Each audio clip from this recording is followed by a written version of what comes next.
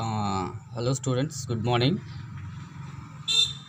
Previous class we will discuss about what is the meaning of the project I here and endangered species and ecosystem.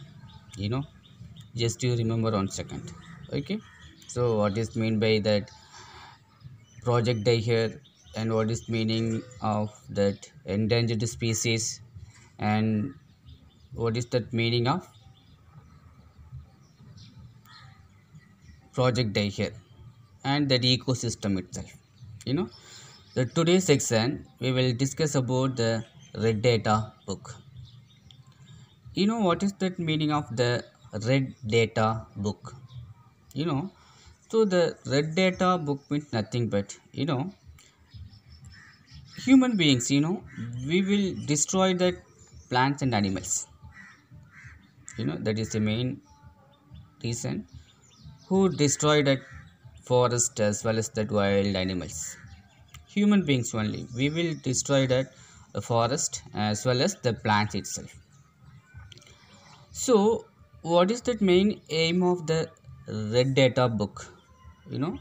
So the red data book it's source book which keep a record of all endangered plants and animals. The endangered plants and animals. So it's one of the record. Okay, so we will keep a record.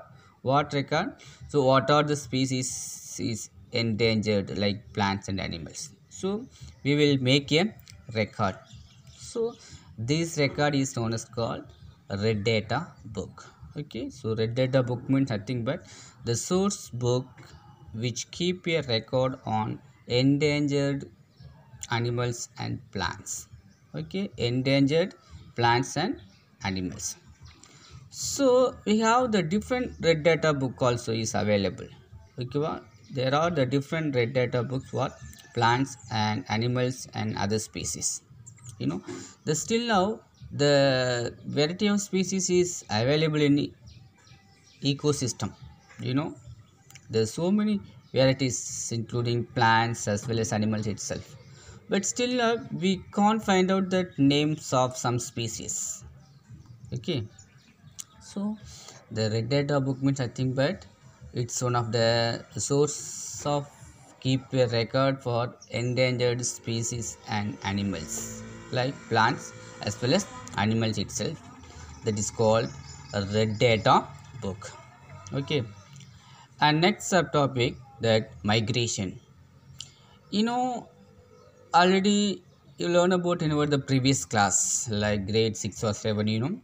So that what is that meaning of that migration? That means the some species it can replace from one place to another place. Okay, the move from one place to another place, that is called what? Migration. Why that migration it can important for some species? Because of the something is not available in that areas. For example, your fathers, okay, your father they will work in the foreign in some other countries. So it's one kind of migration. Why your father migrate from India to some other countries? Just to imagine, because of salary. In India they are not provide much of salary. Okay, so that's why your parent migrate from one place to another place. The main purpose what? Money. Okay, so this migration is common for all living organism, both all living organism like that human being as well as animal itself. Okay, animal itself. There's so many varieties of animal it can started the migrate process, like even the birds. Migratory birds fly too far away and every year during the particular time. Okay, so the migratory birds, some kinds of birds they will started the migrate process for the every years during the particular year they will started the migration. Why that birds started the migration? Because of the climatic change. Because of that climatic change. So they are for laying eggs, and weather in that natural habit become very cold and inhospitable. So there are the so many reason is available. One is the climate conditions and laying eggs, and that breeding process, okay, and food, and some of the natural reason.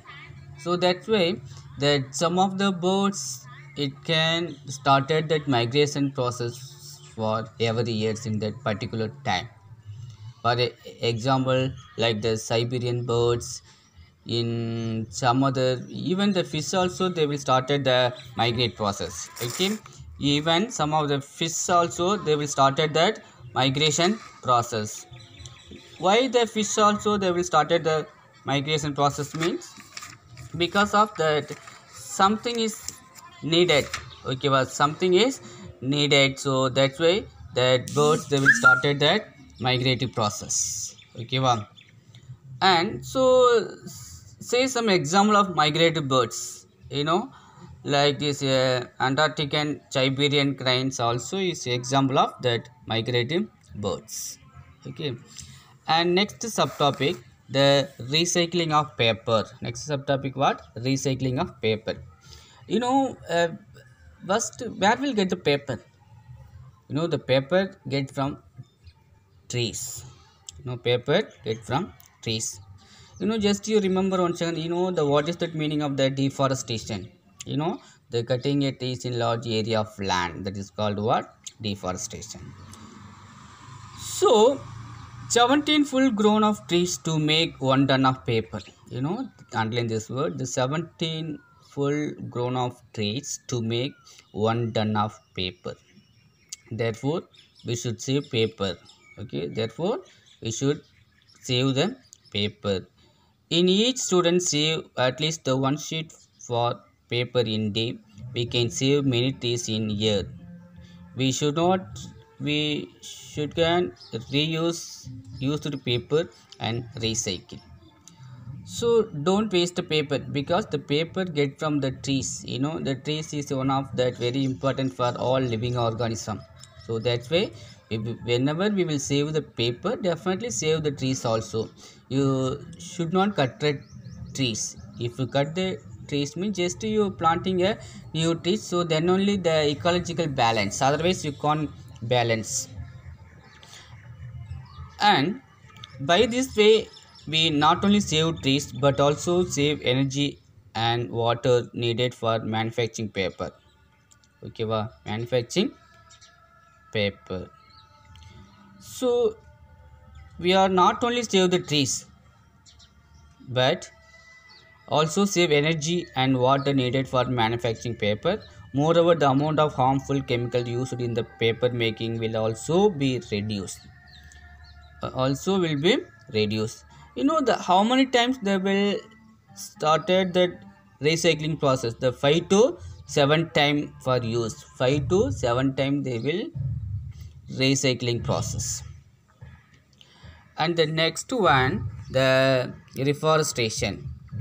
So the reforestation means nothing but the growing a trees. The reforestation means nothing but when we are cutting trees, immediately what we do next, you will planting a new trees in that areas. So that time what will happen, we will balance that ecological. So the reforestation is restocking of the destroyed forest by planting new trees. The planted trees should generally be of the same species which were found in the forest. We should plant at least as many trees as we can. Reforestation can take place naturally also if they established itself. So that nothing but the reforestation means whenever we will make a deforestation, immediately restocking of planting in a new trees in that areas. இப்போ ஒரு மரத்தை வெட்டணும்னா அதை balance பண்ணுறதுக்கு இன்னொரு மரத்தை நடுற இல்லையா. So that is process is name called what reforestation. So the government acts some of that act. Okay, what act? That in year of the 1918, So that is called the Forest Act. You know, when was government launched or introduced the Forest Act means then in year of the 1918. It's very important, one more question, year of the 1918. So this year the government launched or introduced that Forest Act. You know, what is the main aim of the Forest Act? You know, the conservation and protect the plants as well as wild animals itself. Okay ba? So we should not destroy that forest as well as the wild animal itself. So that's why the government make one of the act that is called the Forest Act. When we launched that Forest Act? In year of the 1918. Okay, so this is about that reforestation. So that lesson over. So today we will today's section is very easy only. You know, what is that meaning of that red data book and migration and that recycling of paper and reforestation only. Okay, you read well. Any doubt, ask me, students. Okay, thank you.